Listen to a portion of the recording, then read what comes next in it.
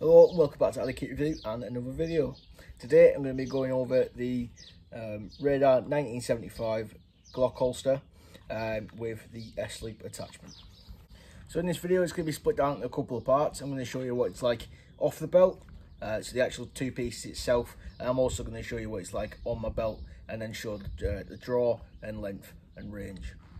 Okay, so obviously my previous video is about the drop leg holster, which is exactly the same principle, exactly the same maker and company. It's Radar 1975. This is the issued Glock holster.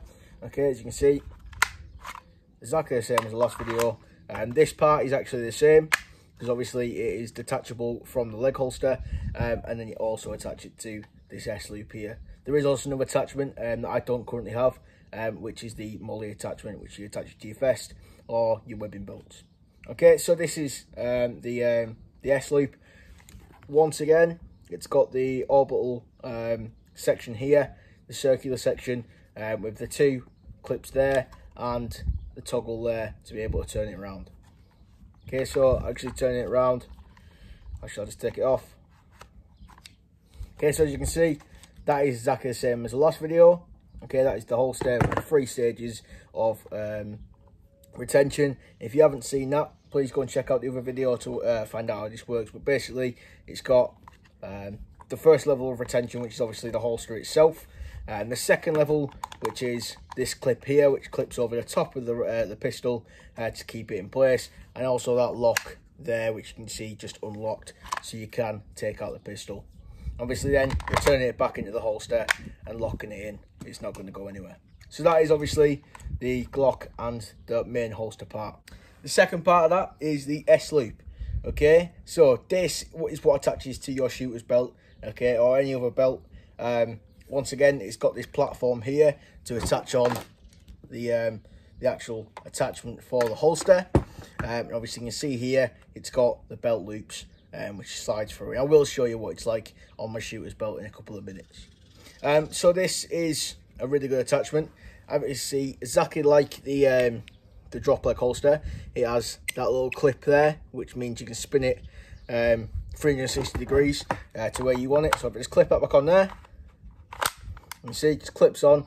At the moment it's in full vertical. Okay, if I clip that, push that little clip down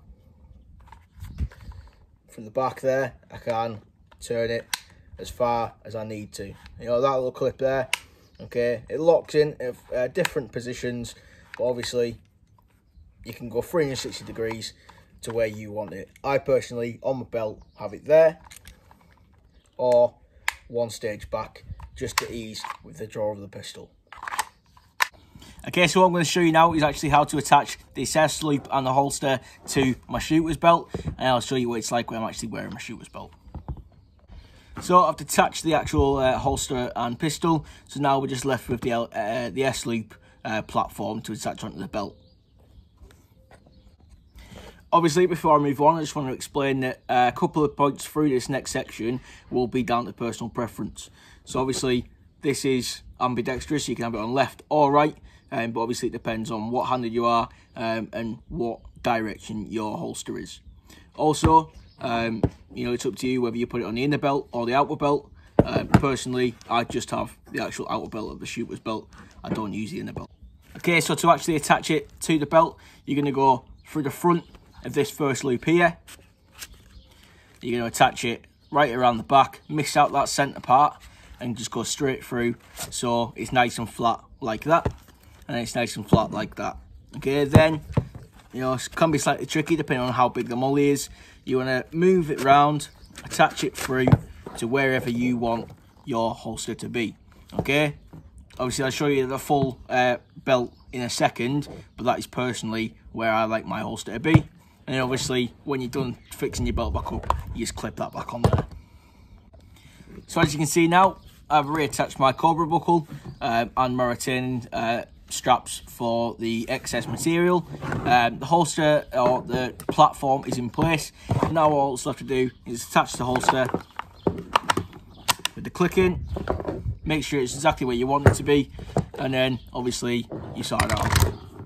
So that's locked in there. As you can see, like I told you in the last video, about the retention strap that comes as part of the radar system. That goes on the back of your pistol just to make sure if you drop it, you know, it can't get taken from you. It's not going to get lost. All right, that's just going to go on that gap there on my shooter's belt. Just like that, just a Velcro attachment, and that's my shooter's belt complete.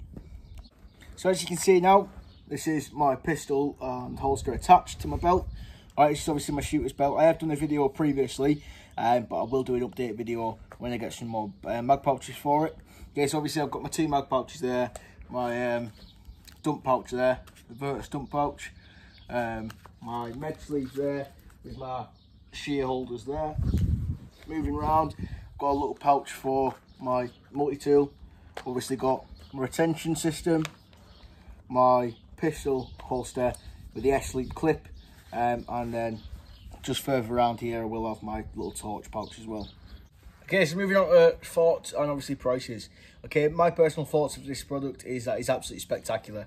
If you don't want to use a drop leg because you think it might be too low down, or if it fits better with whatever you know, body armor, chest rig, anything like that, you know, the S-Loop is absolutely spectacular.